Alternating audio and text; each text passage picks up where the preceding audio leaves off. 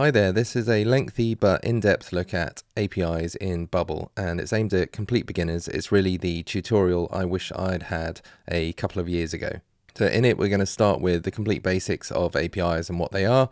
Then we're going to start looking at API documentation, which once you understand it, it really unlocks a whole world of APIs for you to integrate with. And then finally, we're going to look at how to integrate Unsplash API with Bubble using the API connector. Unsplash is a stock photography website. It's one of the easier APIs to use, so I thought it was a good way to get started. I hope you find this useful, and without further ado, let's dig in. Right, so in this section we are going to talk about APIs, and my number one goal is to not scare you off trying them out, because when I first started learning APIs, I just found there were certain things that really put me off them, and I found them a little bit too complicated, and as a result I didn't touch them for quite a long time, or I kind of only did when I had to. And now, after a few years of actually just practicing with them and getting better and better, I realized that I should have just dived in at the deep end at the beginning, and really there is just a lot of jargon that can be kind of off-putting, but once you get the hang of it, they're not actually that difficult. So my goal is not to scare you off, and just to entice you to learn a bit more and play around with them, because they are so powerful and they can really make a huge difference to your app, and they are often a lot easier than you think they're going to be to actually use. So this snazzy image here I got from Midjourney. I just asked it to do a picture of an application programming interface, and this is what it came up with. I don't know if it's completely accurate, but it gives you some idea of apps talking to each other, which I think is really the fundamental thing about APIs. That's what they are. They essentially allow one app's capabilities to be utilized by other apps. By giving them a way to communicate securely between each other. So they are used everywhere. So for example, if you've ever used a price comparison website to book your travel, they will use APIs to get all the prices for all the flights and for all the hotels, so that you can compare them, and then you'll click through and you'll probably book on a different site which is also using APIs and stuff to pull all those prices together and also allow you to book through them. So for the flight companies and the hotels, it makes perfect sense for them to allow their data to be used by other apps, because they are ultimately getting sales from it. So some APIs like those make complete sense, because the company is benefiting from sales for them. So they might actually make those APIs completely free to use, because they are getting a secondary benefit of you using their data. But then there are other APIs that might cost money, because your app is the one benefiting. So for example, OpenAI, who make ChatGPT, they don't really get any benefit from you using their AI APIs within your product. So in their case, they charge you to use their API in their product. And as another infamous example, Twitter used to have a free API until very recently. And as a result of that, there was a huge ecosystem of apps and businesses that were built using Twitter data. And then Elon came along and he said, no, actually, we're going to start charging $42,000 a month to use the API. And that overnight, that killed hundreds, if not thousands, of these small businesses that were using the Twitter API. But enough about that. Let's dig more into the basics of what an API is. So imagine you're going to a restaurant with your family or friends, and it's a burger restaurant, and you know that you want to have burgers. So what do? You order a burger. And the restaurant obviously receives the order, and they give it to the chefs. The chefs cook your burgers, and then they send you a burger to your table, or 3 burgers. So in this case, you have made a request, and the restaurant has given you a response, which is the burger on your plate. So the core principles of APIs is very similar to this, except instead of you and your family, it's one app, it's your app, say, and instead of the restaurant, it's another app. And you are communicating with that app through requests and responses. And the core principle of APIs is as simple as this. It's 2 entities exchanging information. But the key difference is that whereas in this example, you are humans talking to another human, the waiter, to order your food, and they are talking to other humans, the chefs, to cook your food. There are many humans involved in the interaction, and that means you do not have to be particularly precise about how you're ordering, the way you do it. You may do it over the phone, you may do it via an app, you may do it in person or at a drive-through, but the request will be received by the waiter and they will interpret it probably accurately just based on their knowledge of human language and things like that. And so the chances are you'll get a burger back in response. Whereas with an API, there are no humans involved. It is one application talking to another. And applications and computer programs in general do not cope well with imprecise or unclear information. So as a result, you have to be much more careful about the structure of the information you provide and the format you provide it in, and the structure and format of the information you get back. So say, for example, you've gone to this restaurant and ordered a burger, but they replied, well, we don't actually serve burgers because this is a Chinese restaurant. Now, in a human example, this would just be a simple misunderstanding and maybe you'd go to another restaurant or maybe you'd change your order. But for two apps trying to communicate through an API, this kind of response would be classed as an error and the app would likely not know what to do in this situation.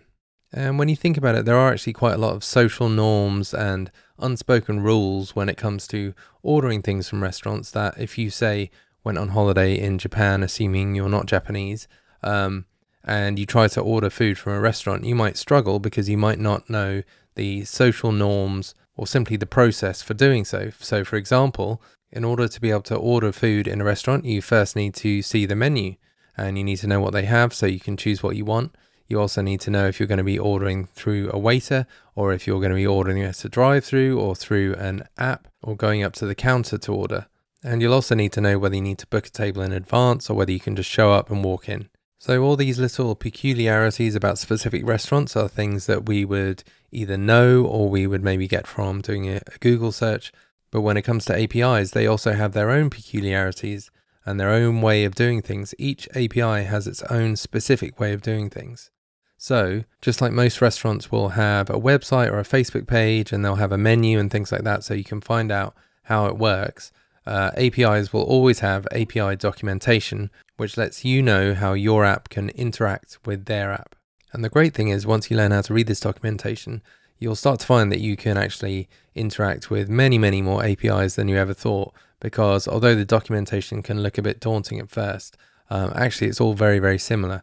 And once you've done a few, it really opens up a world of different API possibilities. So we're going to dig into how to read API documentation a bit later on. But just think of it as the computer equivalent of just looking at a menu in a restaurant and trying to figure out the opening times and what you need to wear to get in and whether you need to book before you go and so on. So let's say this is your Bubble app in the middle of the screen. And here we have an external app. Now there are two different ways you can use APIs with Bubble. One is to receive incoming API requests from other apps, and the other is to make outgoing API requests to other apps. And the difference between these two is that the incoming API requests are triggered, the interaction is triggered by other apps, whereas the outgoing API requests are triggered by your app. And by far the most common of these two are outgoing API requests, where your app is triggering an interaction with a third-party app. So just to give you some examples of the two types. So incoming API requests, so say for example your app is a fitness tracker, and another fitness app wants to be able to pull data from it, then it might send you API requests and you'll send data back. Say your app is a CRM and a company wants to update its Google Sheets with data from your app, then it will use your API to do that. Or say your app is a job board and there's another job board aggregator that wants to use your job listings, then you would open up an API so that they could do that.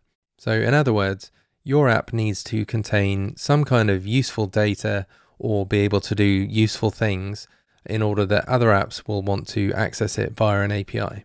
On the contrary, outgoing API requests are where you want to augment the functionality of your app using other services. So for example, say you want to send an email from your app, but you want to use a third-party email service provider like SendGrid, or say you want to pull an image from an image library like Unsplash, or you want to send new signups on your website to a third-party service like Airtable or HubSpot or ConvertKit, or you want to send a prompt to OpenAI so you can get ChatGPT to give you an AI-generated response, or say you want to pull data from an Airtable database into your Bubble app to show to your users, or you want to use Google Maps locations within your app. All of those are examples of outgoing API requests, and they are essentially other apps making your app better because you can use their services or data. And by the way, APIs doesn't necessarily mean you need to talk to third-party apps. You can also use them to communicate between your own apps or even within your own app. So, for example, if you're using an external database with your Bubble app like Xano, then your front end will be communicating with the Xano database via an API. Tesla uses APIs to provide software updates to its cars. Amazon uses APIs to connect with its logistics companies, and Netflix and Spotify use APIs to deliver their content. So just because it's called an API doesn't necessarily mean it has to be a third-party app. It might be your own app communicating with itself or with other apps that you've built within your own ecosystem. So as I've said, outgoing API requests are by far the most common use of APIs for most apps. So we are going to cover incoming API requests, but the majority of the stuff we're going to cover is outgoing API requests. But just to avoid any confusion, there are two completely different places within the Bubble app that you would access these two different types of API requests. So the incoming API requests is in the Bubble editor in the Settings tab, in the API sub-tab, and there is a box there you'll see next to Enable Data API. And ticking that box will mean that you can then expose an API that other apps can use to send incoming API requests to your app. And for outgoing API requests, that is when you use the Bubble API Connector plugin. So this would be on the Plugins tab of your editor, and you actually have to find the plugin and install it. And once you do, you'll find that it's like the most useful plugin, and almost every Bubble app uses it. So it's a really, really great plugin, and we're going to dig much more into how to use that later on. But just to be clear, when we are using the API connector, we are only talking about outgoing API requests, which are the most common ones. So before we get into playing around with APIs for real, I just wanted to give a little bit more information about how they work, just so that when we actually start using things, you have a better understanding of what all the terms mean. Because I think one of the hardest things about APIs really is that it just uses some terminology which sounds a bit strange and unusual, and that can be quite off-putting, especially for no-coders where we're kind of used to using very plain, clear English language. So let's imagine our Bubble app is here on the left. On the right is the Airbnb API, which actually is not publicly available. So this is just a completely made up example. But let's say we want to access that API and we want to get some information from Airbnb. So what we'll find is all APIs offer a kind of menu of different functions that you can access using the API. And you find that menu in the documentation, and it will tell you exactly what you can do. But for most APIs, the menu is very, very similar. So examples of things that might be on the menu could be, in the case of Airbnb, the ability to view all listings, and by view I mean retrieve all listings and use them on your Bubble site. The ability to view just one listing, the ability to search listings by certain terms, the ability to search users, the ability to create a listing, and the ability to update a listing. So there are likely to be many more things than this that you can do, but these are definitely some of the things that you would be able to do with a hypothetical Airbnb API. Now, each one of these different menu items or functions are called an endpoint. And all an endpoint really is a URL. Just like the ones we are used to for accessing every website on the internet. As you probably know, a URL is simply an address at which you can find a website, and APIs use URLs as well, with the key difference being they're not supposed to be visited by humans. These URLs are supposed to be visited by applications, by computers. So the URLs here I put for these endpoints are ones that I just made up, so they don't actually work, but they are kind of close examples of what the real URL might be if Airbnb had a public API. So as you can see here, the top one, view all listings, it's got api.airbnb.com. So a human goes to airbnb.com, a computer goes to api.airbnb.com, and then it's got a /v2, which might be the version number of the API, because every So often they might completely update their API and they want to make sure that people who are using the older version can keep using it. So they'll just add a new version number. And then they will have a very kind of structured series of URL paths. So just like if you're going to a website and it's usually got a /blog and then / kind of category and then / name of post, and it's all quite nicely organized like that, or it should be if they care about SEO. For APIs, it's also quite nicely organized because that just makes it more predictable and easier for other apps to use it. So for the view all listings endpoint, you might have /view/listings, and then for the view one listing endpoint, you might have /view/listing singular. And then for search listings, it might be /search/listings, and then search users might be /search/users, and so on. And it's often the case that you can actually do multiple different kinds of functions using only one endpoint. So in the examples at the bottom, create listing and update listing, they could actually both be done on the same URL, which is just /listing. And the way you would communicate what action you want to take on that endpoint is by using what's known as methods. And the standard methods are the following ones: get, post, put, patch, and delete. So these are terms which are a bit strange, of course, and a bit difficult to understand, but essentially they're very simple. Get means retrieve, so you want to get data from the other app. Post means create, so you want to create data on the other app. Put means you want to update data on the other app. Patch means you want to completely replace a piece of data on the other app. And delete, of course, means you want to delete data on the other app. So these are the 5 most used methods when it comes to APIs. And of those 5, I would say get and post are by far the most common ones that I use. I very rarely use the other 3. So when you combine a method and an endpoint, you are giving the API enough information about the data that you want to access and what you want to do with it. And you will almost always need both of them together. So to go back to our restaurant analogy, the endpoint would be like picking an item from the menu, and the methods, well, there aren't that many methods you can have at a restaurant, but the 2 main ones I can think of would be to eat in or to take out. So in a Starbucks, you could choose a coffee from the list, but unless you tell the server what method you want to use, i.e. drink it in or take it out, they won't know what cup to give you, so they won't be able to serve you your drink. In the same way, you can tell the Airbnb API that you want to do something to do with a listing, but unless you tell it whether you want to create one or delete one or update one, then it's not going to be able to give you the right functionality to enable you to do what you want. And then the final piece of the puzzle, or the final complexity of APIs, is that often when you send your request to the external app, they will need to do some kind of authentication on you to find out who you are before your request can get through and they can send you a response.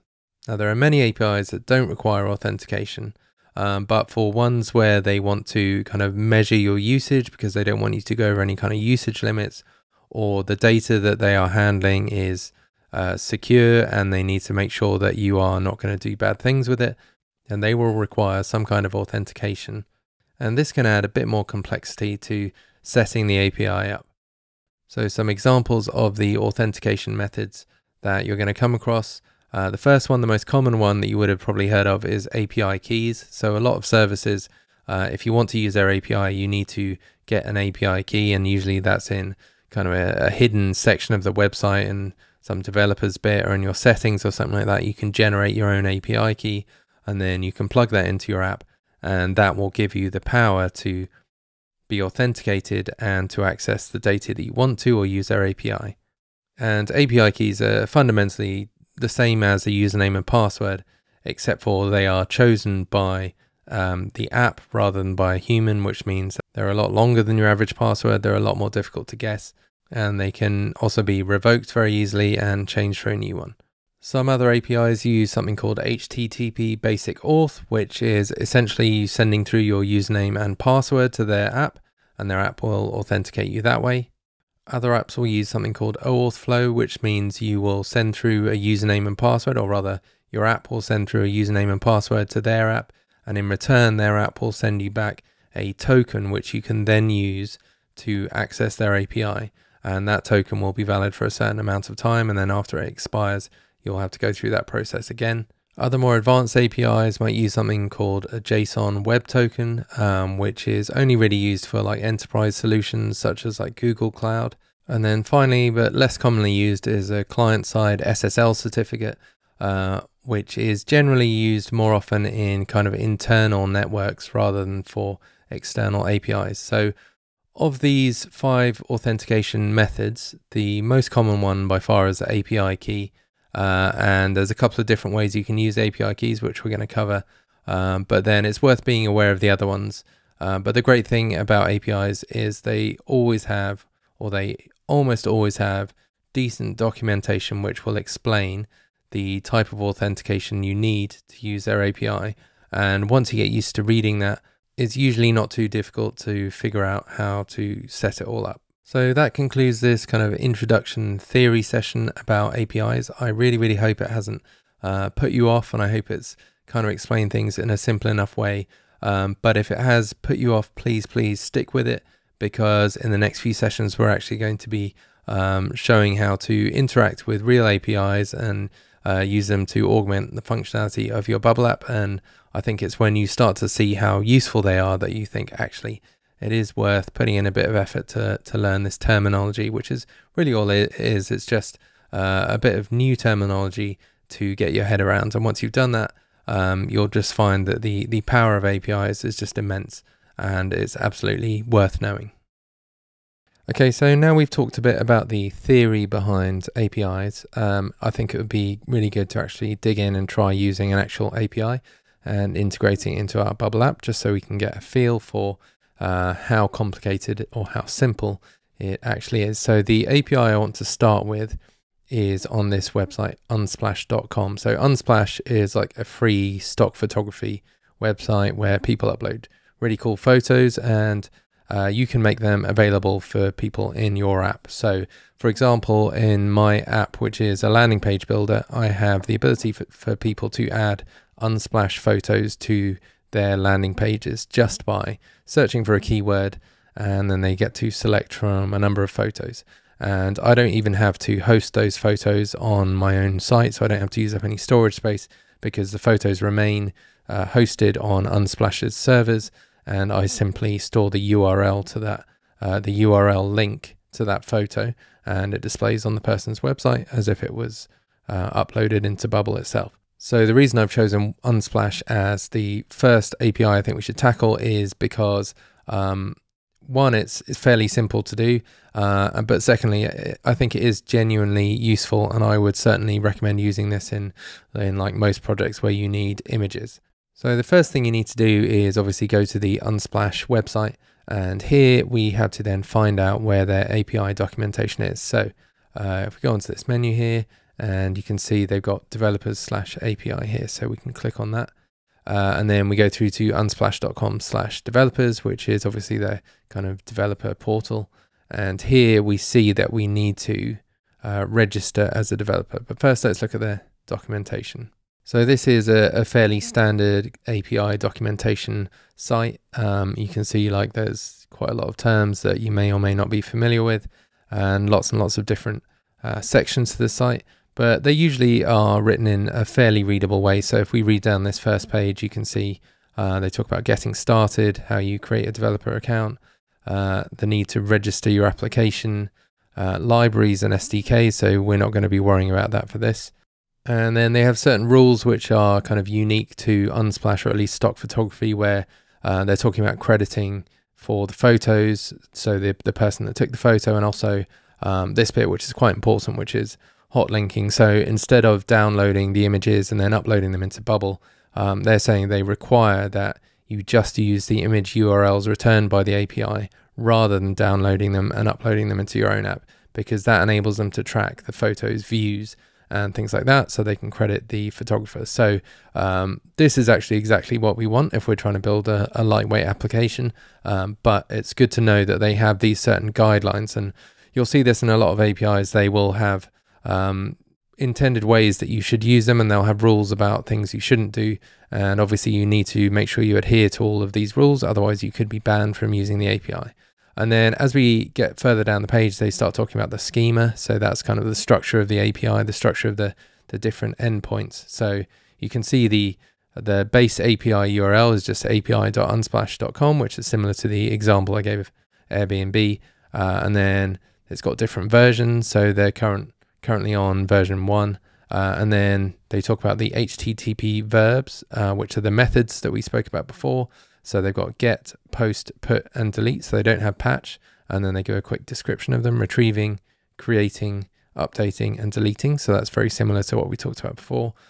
Then they talk about what error messages you can expect if something goes wrong. So that's obviously useful because then you can tell your app what to expect. If you're building quite a deep API integration, like sometimes I will just ignore all this stuff, but if you're building an integration where you want to know if there's an error and you want to be able to return an error message to either yourself or the person using your app, then this stuff is going to be very important because you'll be able to debug what issues are happening. And then of course the important bit, or one of the important bits, which is authorization. So how does their API authenticate you?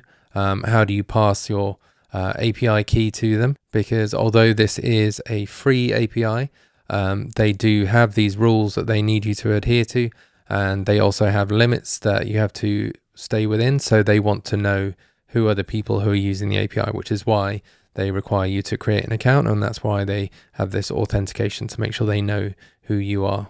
And then going a bit further down, so they also have a bit about pagination. So this, like in repeating groups within Bubble, if you are asking them, if you're searching for a certain term in their database, they don't necessarily want to return you every item in the database that matches that term. So they will do pagination, and most APIs will do this. So it will limit the amount of results you get. And then if you want to see the next page of results, you just have to tell it that you want to see the next page. So this bit documents how they do this and how you can tell it you want to see the next page. And then they talk about rate limiting. So this is how many requests you can make to their API within a certain amount of time. So they're saying the limit is after you've been approved for production, the limit is increased to 5,000 requests per hour. But in demo mode, it's only 50 requests per hour. So when you're looking at an API like this, it's helpful to do a quick calculation of like how many times do you think your users are going to be accessing the information from this API. And if you think it's going to exceed the rate limit, then that might be a deal breaker for using this API. But certainly for most use cases, 5,000 requests is probably fine. And then they give you some more interesting information about things you can do with the images. So they say that every image is a dynamic URL, which means you can create transformations of the image simply by adjusting the query parameters in the URL. So that's really cool. And then they tell you about the parameters they support. So that's a really good thing to know if you wanted to use these kind of more advanced integrations of the API. And then here they're giving you some examples, which is again very useful. So they say if you hit the /photos endpoint, you'll retrieve a list of photos. And for each photo object returned, a list of image URLs are returned under urls.star. So this is JSON, which is JavaScript object notation. So it's basically just a structure that is very commonly used to send data in APIs. So we'll be talking more about this structure. Don't be put off by it. It's very, very simple to understand. But in here, you can see they send you this list of URLs, and then they have this open curly bracket, and then they send you a number of different URLs. They send a raw one, a full one, regular, small, and thumb. So these are all different sizes of image. And obviously, you would want to choose the one that is the smallest given your use case, because you don't want to be loading huge images if it's only going to be a thumbnail size. And here they're giving more information about using these dynamic URLs, which is really cool because they can create new images just based on, the parameters you pass into the URL. And then they've got other cool stuff like a blur hash placeholder, which I don't really know what it was before, but now, read this and it explains it very clearly. It's a compact representation of an image placeholder, which can be used to display a blurred preview before the real image loads.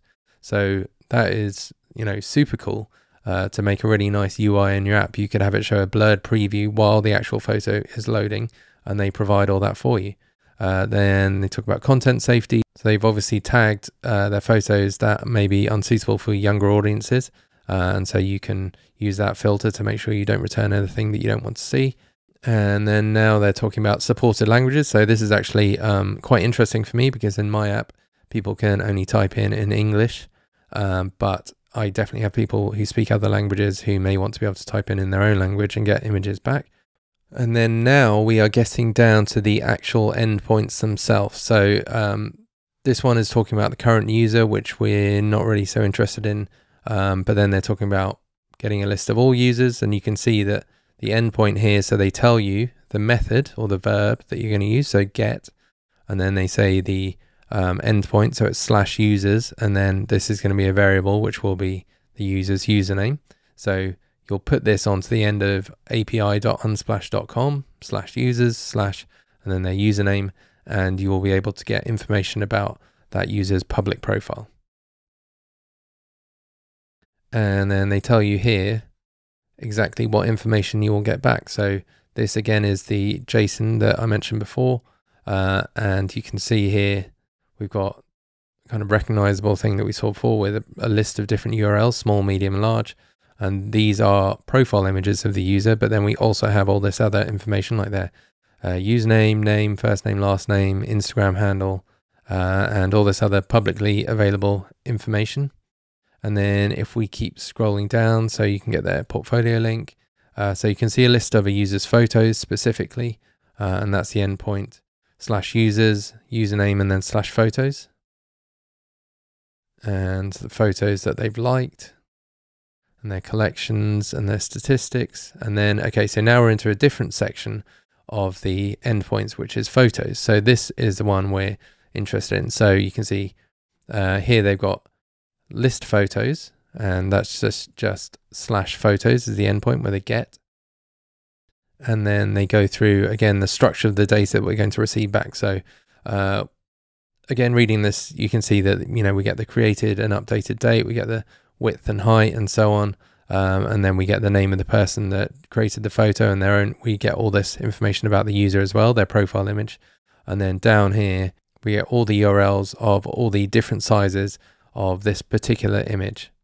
And then because this is going to be a list of photos, we would expect to get this for every photo in the list. So each photo will get all of this information. So it'll be quite a lot of information, but obviously we will tell our app what to do with it.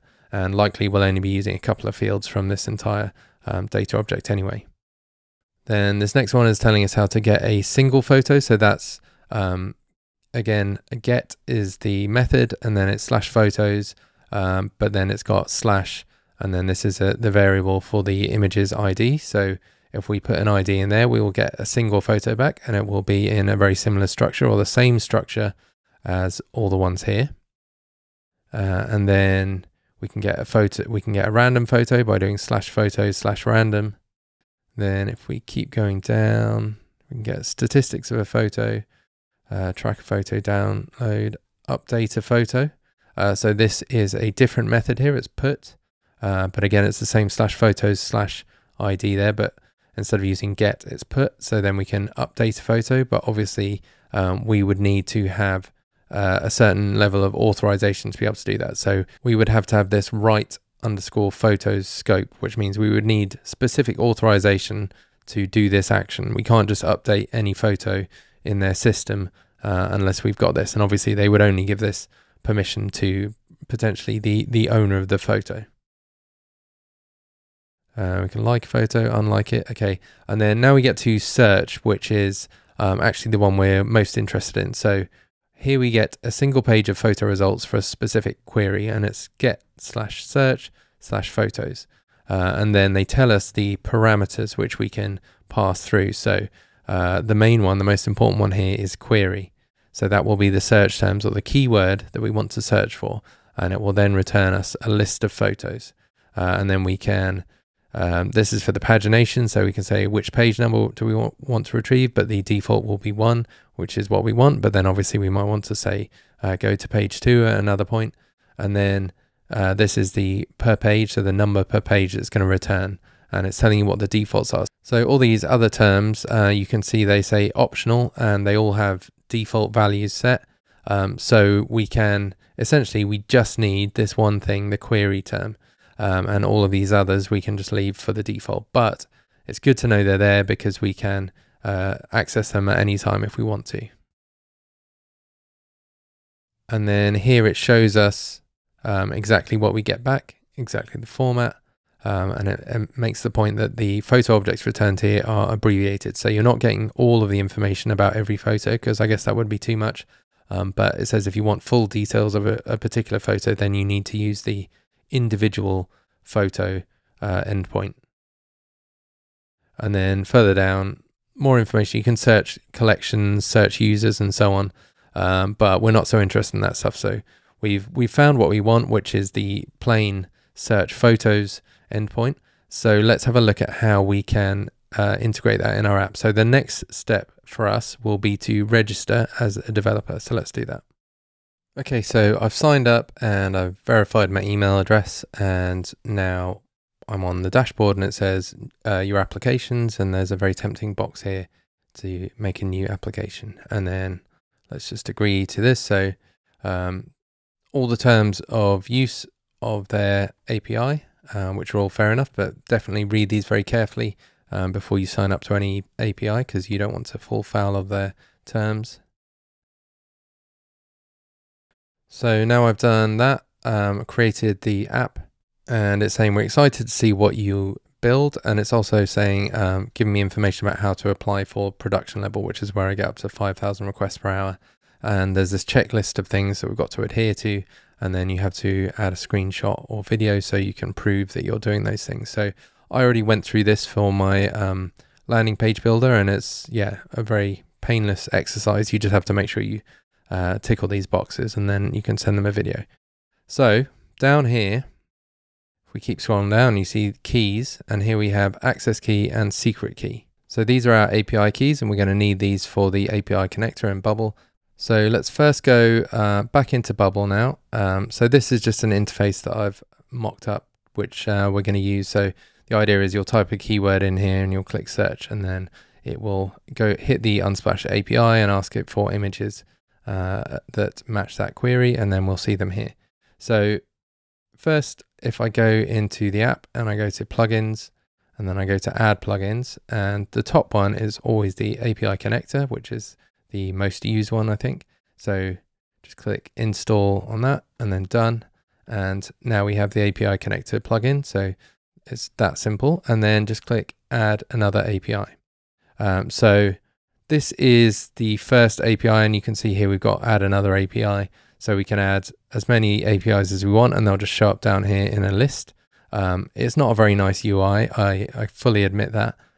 So please don't be put off by it. So the first thing you see when you click add another API is this kind of gray box, and then it has API name here, and it says it pre-fills it with new API. So change that to something which describes the API, because the name that you put here and the name that you put here in the specific call is what you're going to find within your app when you go searching for this API that you want to access. So from a workflow or from a repeating group. So name it something that you're going to be able to spot easily in a long list of things. And then the next thing we want to know is what authentication does it need. So it gives you these options. So none or self-handled.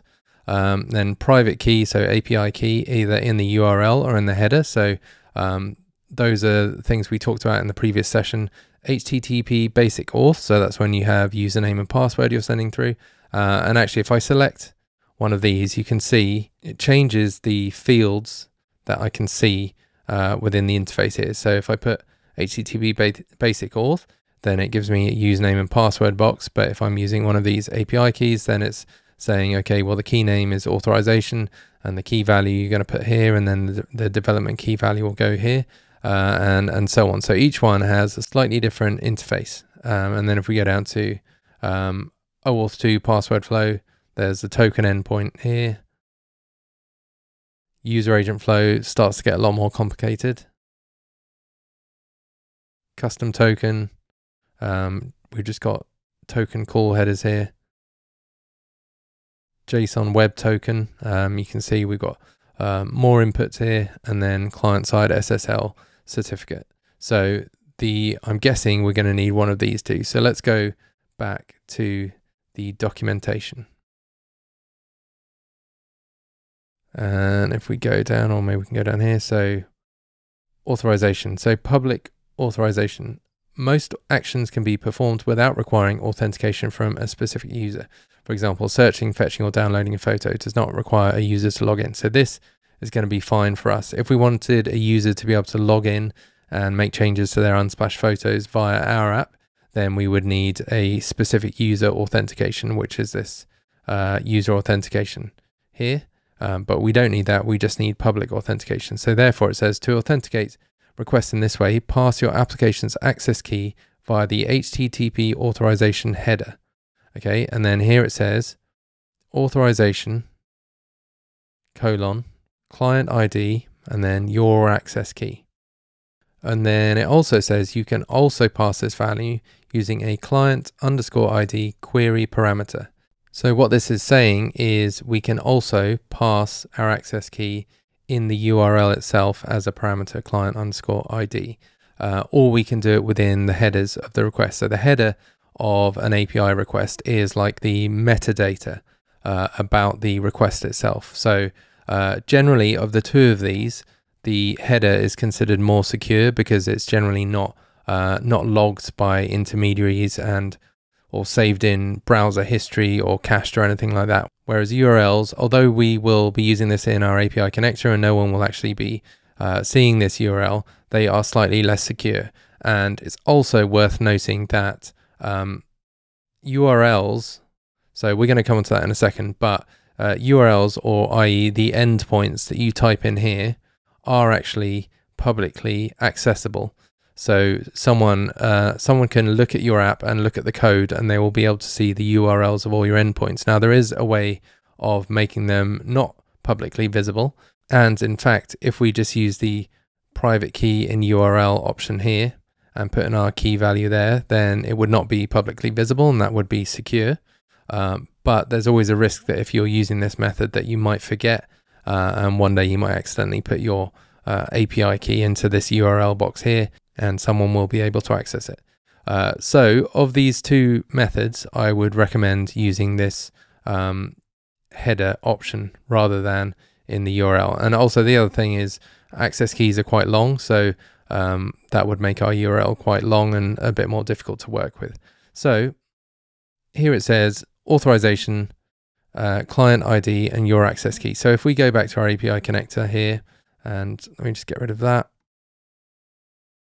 So let's select private key in header, and you can see here it already guesses that the key name is going to be authorization because that's pretty standard.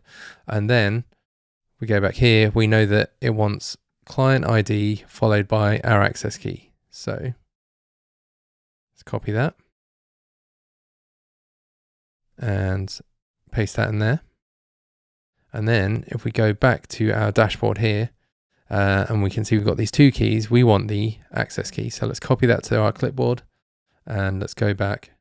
And where it says your access key, we're going to replace that with our access key.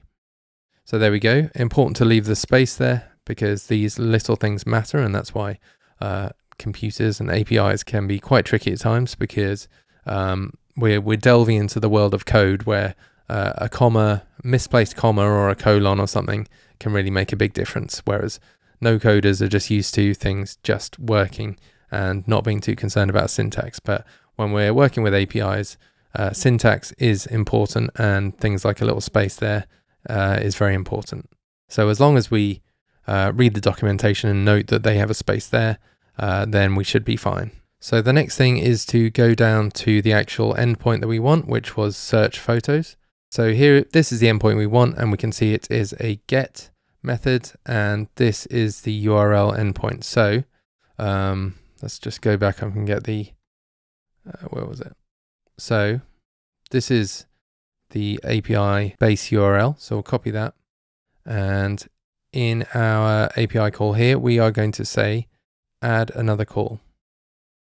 Okay, so at the moment we had no calls, but this means we can add specific calls within this, which is all going to be the Unsplash API. So we could have, get users, we could have search collections, but this one we are going to call search photos. And we know it's a get, And this here, you should be familiar with these now. So we just paste in that base URL, and then we go back to the documentation, go back down to search photos, and we're going to copy this endpoint here, and we're just going to stick it on the end, and we don't need 2 slashes. So that is the endpoint that we need. Now you'll notice that I haven't mentioned these 2 boxes. So this one is very important. So use as, we get these 2 options. Use as data means that we will be able to, if you have a group or a repeating group, you will see this API call as a potential data source. In the same way you would do a search for something within your database, you will have the option from a repeating group to use this API call as the data source of the repeating group. On the contrary, if you select it as an action, you will have the ability to use this API call in a workflow. So when you are creating workflows, it will come up as an option. So in this case, we could run the search as an action. So for the time being, I think we're going to want to use it as data, but we may actually change it to action a bit later and just see what happens. And then data type, well, we know from reading the documentation that it comes back in this notation with all the curly braces and the speech marks and the colons, and this is JSON, JavaScript object notation. So we know that that is the data type that we're expecting to get from this API. And this is the most common type of data you get back from APIs. But it could be that an API is returning a different kind of data. So it does give you different objects for the format of the data that you can get back. But in our case, we're going to select JSON. So now as we go further down in this interface here, you can see we have headers and we have parameters. So headers, as I said before, are the metadata. So they're used for passing technical information about the API call through to the API. So in our case, if I go back here, I think, where was it? So yeah, so there was something that we could pass. So we encourage you to specifically request this via the accept version header. Okay, so they're saying you should mention the version that you want in the header. So let's copy this. Let's do what they're encouraging us to do and add a header accept version, and then copy that and paste that in there. So accept version v1, we could, from the sounds of it, we could leave this out and it would still work fine. But I just wanted to demonstrate like how you add headers in. Often you'll see a kind of standard one, which is content type is like JSON. It hasn't asked us to do that, so I'm just going to leave that out for now. But to add more headers, you can just literally keep pressing this button and add in the key and the value. And as you've noted, the key is the thing to the left of the colon and the value is the thing to the right. So I'll get rid of those two. So this box private here, this means that anyone using our app will not be able to see this value here, and they won't be able to edit it. It won't be given them as an option for them to change in the interface, which is exactly what we want. So if you have any sensitive data, and this is not sensitive, but if you did have anything sensitive in your headers, such as your API key, then you would want to leave this ticked as private, and that's really, really important. Anything that's not ticked as private could be viewed by someone who is using your app. And then the next section is parameters. So we know from the documentation, if we go back to search photos, that it wants us to give a parameter called query, which will be the search terms we're looking for. So let's do that. So we'll go back here and we'll click add parameter and we'll put in the key, which is query, and just making sure we keep the same case and everything like that. And then here is the value. So again, we have the option here to keep this private or make it not private. So we are actually going to need to untick this box, because if you keep it private, then you will not have the option to make that dynamic in the front end of the app. And we do want people to be able to type in the query and have it sent through here. So we're going to untick private. And then you get these two other options, which are allow blank and optional. And although they sound similar, they're kind of different. So optional would mean that this parameter is truly optional And if you don't provide it, then the API request can still run without it, or can still attempt to run, and it just won't send through this at all, which is not what we want, because actually we know that query is a required parameter for this API. And then allow blank means that it will always send through this parameter, but it will allow it to have an empty value. So it would still send through query, but it would be query equals and then blank. So again, we don't want to allow that in this case, because we don't want blank queries to be sent through, but they are slightly different in that allow blank will always send through the parameter, but just with a blank value, and optional will only send through the parameter if it has a value, otherwise it will just completely miss it out. So in our case, we're going to leave both of those unticked. And then here are two kind of useful options that you have. So one is to include errors that you get from the response, and also allow workflows to continue. So if you had an API call at the beginning of a workflow and sometimes it was failing, if you tick this box, then you should be able to retrieve the error messages from that, which are super useful if you need to debug them, or you need to show a message to the user like, your query shouldn't be blank. So you could tick this box to get those errors, and it would also allow workflows to continue afterwards. Otherwise the workflow will just stop if the API call fails. And then the second one is capture response headers. So that means you will, instead of just getting back the body, you'll get back all the metadata. Now, one thing you might have noticed is that it says here with a red triangle, you need to initialize this call before it will work. So for all API calls, you have to initialize them. And that just means essentially doing a test request, which enables Bubble to then receive the response back, and then you can tell it what to do with all that data it gets back, because otherwise, if you just started trying to use this, it wouldn't know what to do with the data it gets back. So in order to do that test, we need to put in a value here for the query. So this essentially is a test value, which we're going to put in here. So let's put in dogs. And then click initialize call. So there's no error. If it hadn't worked, we would have seen an error here, and it would have given us a bit of information about what the error is. In fact, let's try it. Let's try it without this, and just so I can show you what happens. So initialize call. Okay, there was an issue setting up your call. Raw response from the API status quote code 400, which means it didn't work, and then errors it returned is query is missing. Okay, so it's telling us exactly what is wrong. So then we can just add that parameter back in, query and dogs, and untick private, and then initialize the call. So this is the response that we've got from the API, and as you can see, there's tons of information here, and this information actually should match up with the documentation here. So if we look down here, all of this information should match up exactly with the information that we are seeing here. So you can see we've got total, and there we've got total pages, and you can see underneath in very small font in grey, that is the actual value it responded with. So it's got 628 pages of photos, and the total number of photos is 6,271, which makes sense because it's 10 per page by default. And then you can see here exactly what that means, total underscore pages, and then it has results, and then it's indented, which means, like here, that this is an array. So anytime you see a square bracket within JSON like this, that means it's an array, which means it's going to give you a list of objects, and then the object is going to start with another curly bracket, but this is kind of nested within this kind of outer curly brace. So here we have the start of an array, and then it's an object here, and this is going to be an image, so it's got all the URLs and so on, and then you can see here that's the end of that square bracket, but before that it's saying you're going to get more than just that one photo, you'll get lots and lots of these.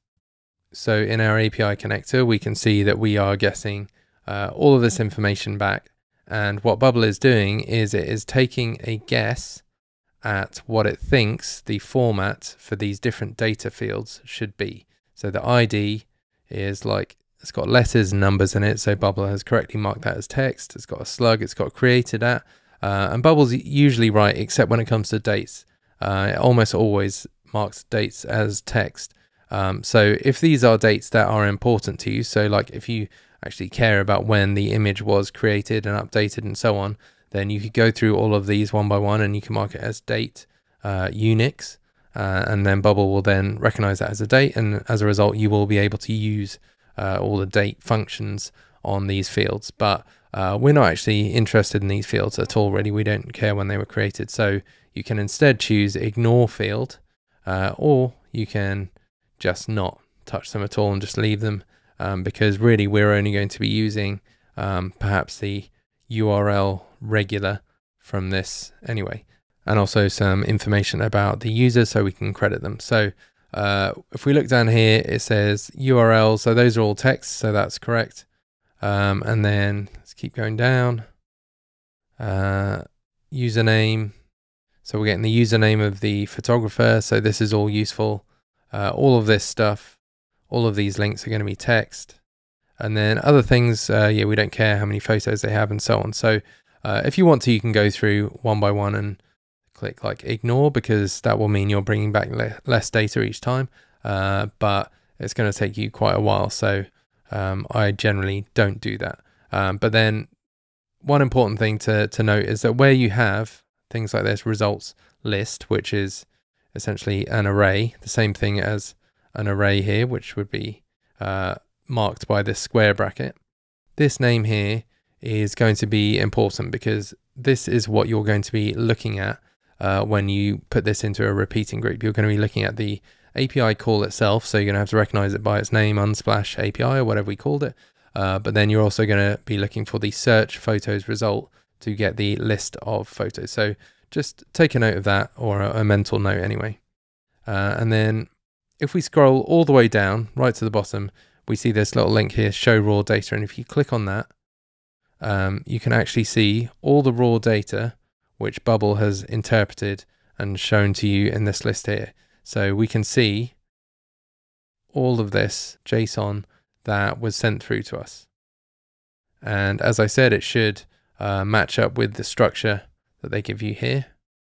But this actually has content in it, which is why it's so much longer and so much messier, because it actually has all these long URLs and so on. But just so you know, you are able to see the actual response here. So once you're happy with that and you've made any changes to any of these that you need to, then you can just click save.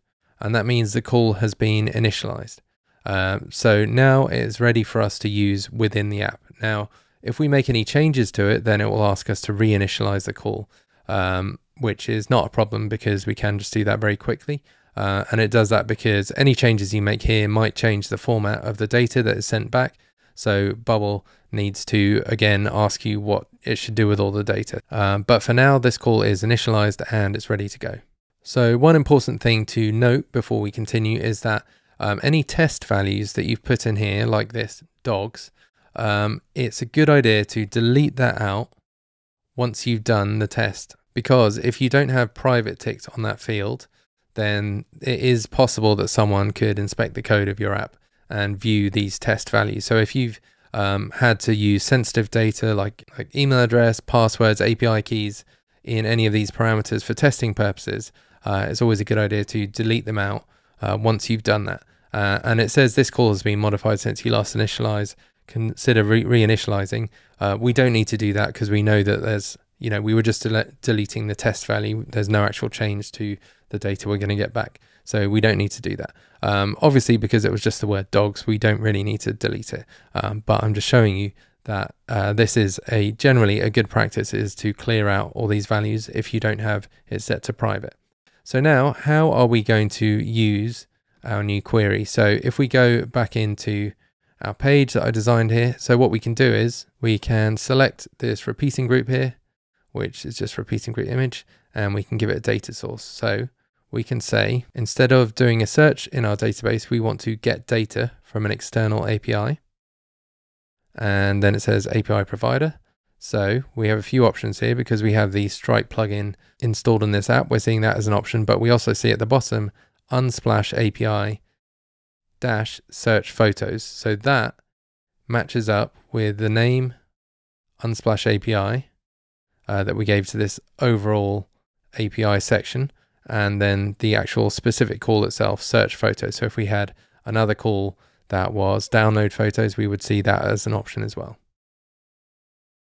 So we've selected Unsplash API search photos, and then because we had query selected as or deselected as not private, that means we have this ability to type something in here or insert dynamic data. If we had, if I just go back to plugins, and if I tick private there and we go back here, then you'll see there is no option to make that dynamic or insert the information here. So that is why we want to untick the private box, so we are able to make a change to that. And then what we want that to be is equal to input type of keywords value, which is this box here.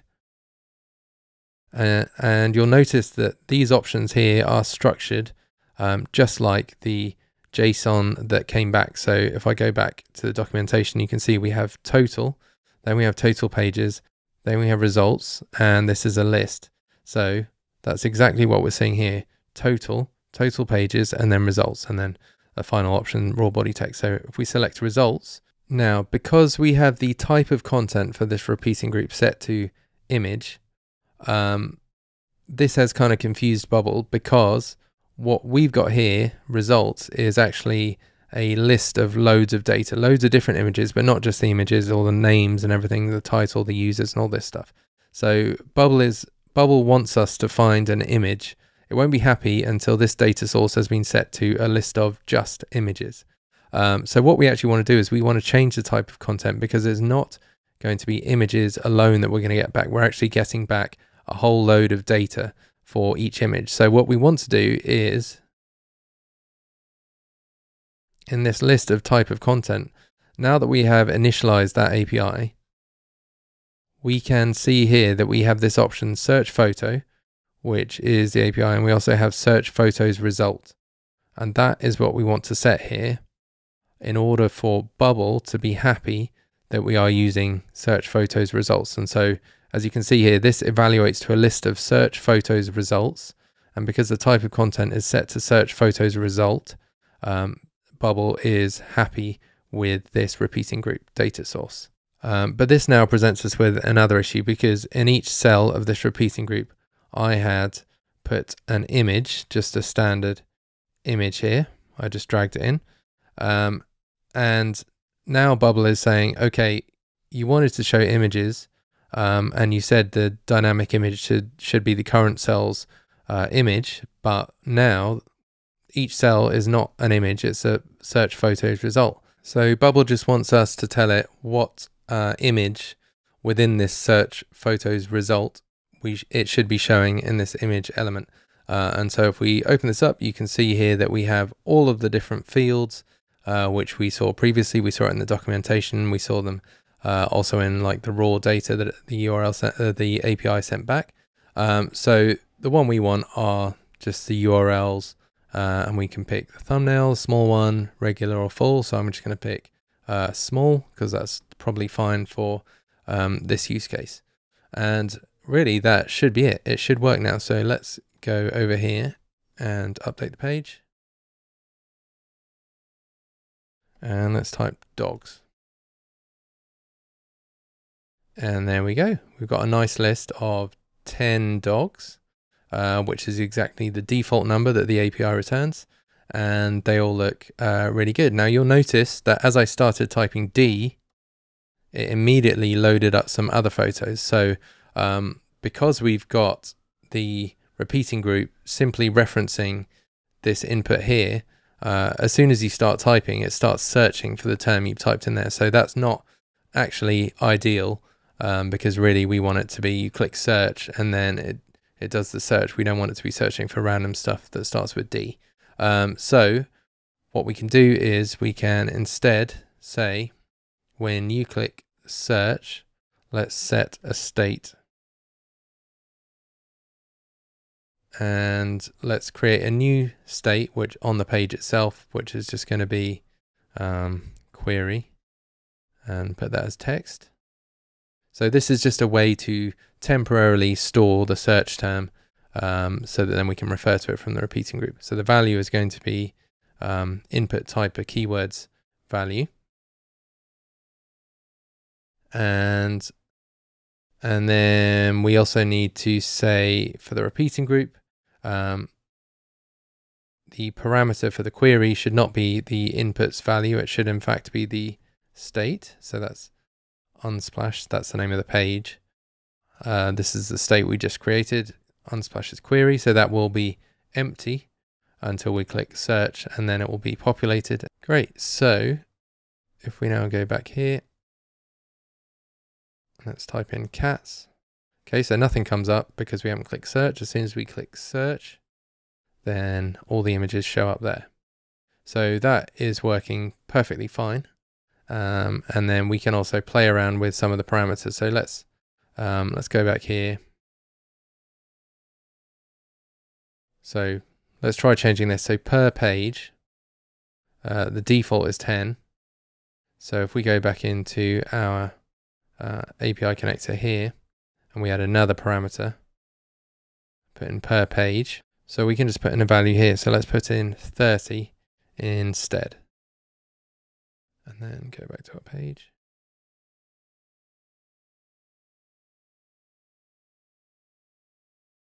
So now we should have 30 images of elephants. So what we've effectively done by putting it in here is we've hard coded the value in, because you cannot change this from the front end of the app. Now, if we unticked private, then we could go back to our design, and we could say well, we'll see here, this parameter now shows up here as something which we can make dynamic. So we could have a little drop down here or a number that you type in saying how many results you want to get, and you can make that dynamic, or we could just edit it here. But that is the way of making the value dynamic instead of static.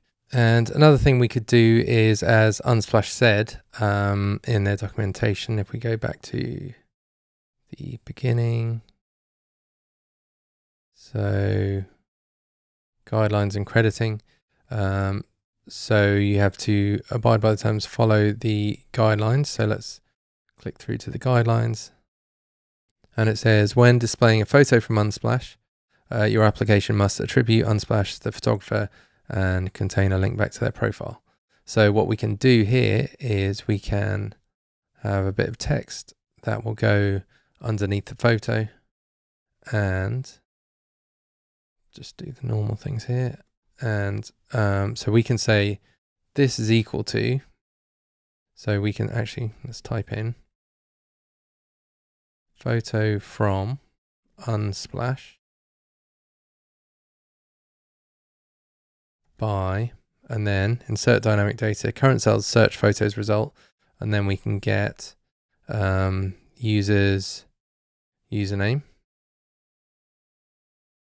And then we can also add a workflow so that if someone clicks on that, they open an external website, and the website we can open is current sales photos results. And then if we go down users, and let's have I think there's one that's called user links HTML. So let's try that one.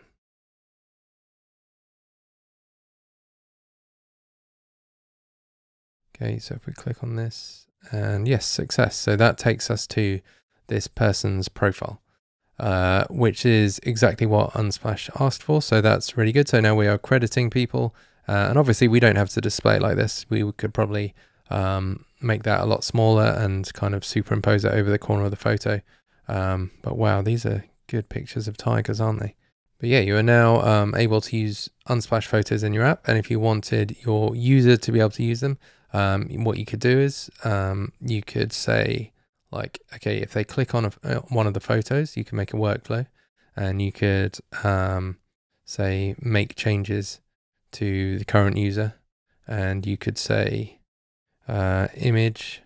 You can make a field called image, and it would be text, and it would be so current sales search photos result, and you would want, say, image URL regular. And then you would also need to do you would need to do like credit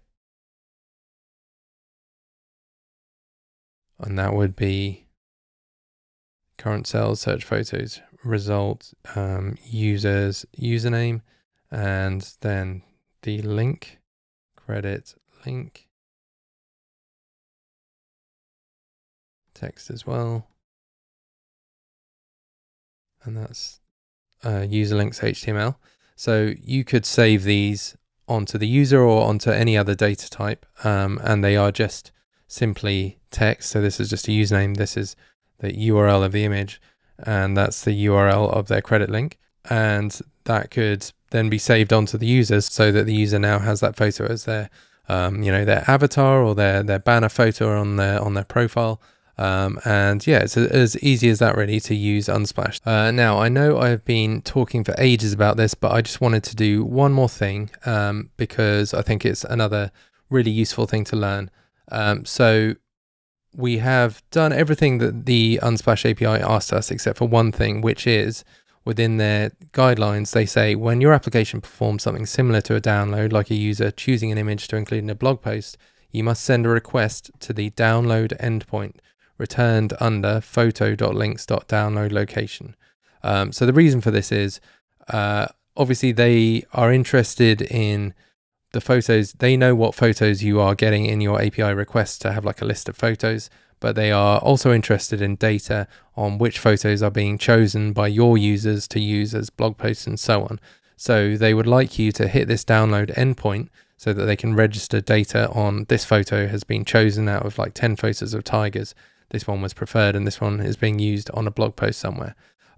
So they ask you to do this thing, which is just requiring one more API call for us. But it's good because this is one we're actually going to use as an action rather than as data. So what we can do is if we go back to our documentation here and let's find download. Right, let's go on the left hand side actually, photos. Track a photo download, is that it? Yeah, so to abide by the API guidelines, you need to trigger a GET request to this endpoint every time your application performs a download of a photo. So it is a GET request and it's /photos/ the ID of the photo and then download. Okay, so let's just copy this and go back into our API connector. Right, and then, so let's collapse this search photos one and let's add another call. And this is going to be download photo or whatever you want to call it. And in this case, we are going to use this as an action because we actually want to run a workflow that downloads the photo when a user clicks it. And it's going to be a GET, and we know that the URL is going to be /photos/ ID download. So I'm just going to expand this call so I can get the root URL. Paste that in there. Just hide that again.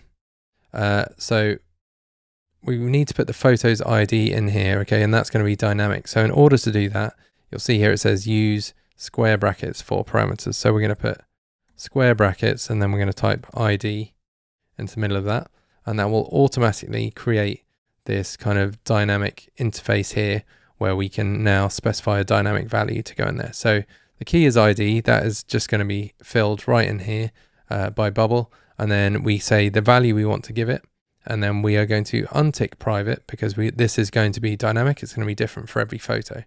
And the value we want to give it is going to be the ID of a photo. Well, so the value we're going to give it dynamically for each photo, but for the sake of initializing, we need to put in a test value. But this has to be, we can't just put anything in here because it will fail. If we just put in a number, say, and click initialize, it's going to say couldn't find photo. Okay, so we need a real photos ID to put in here. So let's actually go back to the documentation. Let's take the ID that they have here, because you can see here is like the download URL, and it's just exactly what we've got, /photos, then it's got an ID, then it's got /download. So let's just copy this ID here and see if that works, because if this is a real photo, then it should work. Let's try initializing. Okay, so that's not a real photo, couldn't find it. Okay, so To get the ID of a photo, let's instead just go back to our repeating group and let's put in another text field here and make that equal to current cells photo results ID. Okay, and this will definitely give us the IDs of real photos. So monkey, and let's copy that ID, and then back in the plugin, put that in here as a test value and click initialize, and yes, success. So all it's given us back is a URL, which we're not interested in, but we have run this, but we have successfully initialized that API call. So that will work fine. And then now we can delete that value out as we did before, even though that is not sensitive data. And then we can go to our workflows. And so now we can say when a user clicks an image, it will save that information onto their user object. But we also want to, and this is where you use APIs within workflows. If we go down to plugins, and you'll see Unsplash API download photo. So the reason we can see that there is because we selected that this should be an action and not data. And note we can't see the other search photos in here because that is selected as data and not an action. But we can do this, and then it's saying, okay, what's the path ID?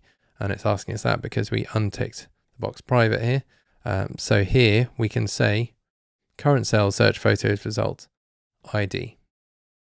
So every time someone clicks on an image from the results that they've seen, it will run this, it will hit this endpoint, it'll run this API call to hit this endpoint, and it will download the photo. And that is exactly what Unsplash want us to do.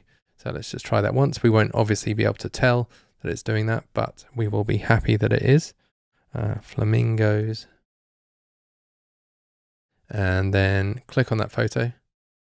So that has run that API call, and it has also saved these images to the current user, which the user can then use as a profile picture or whatever they want. So I hope that was a not too lengthy but interesting introduction to APIs in Bubble. It's all about this API connector, and I know it doesn't look nice, but it is really useful. We can just collapse this so you can see we now just have the Unsplash API. And then we can add as many as we want below it, and we're going to be adding more to this. But I think Unsplash is a really good one to start with because it's pretty simple, but it also covers things like authentication, and we've been able to use API calls that are both as data and also as a workflow action.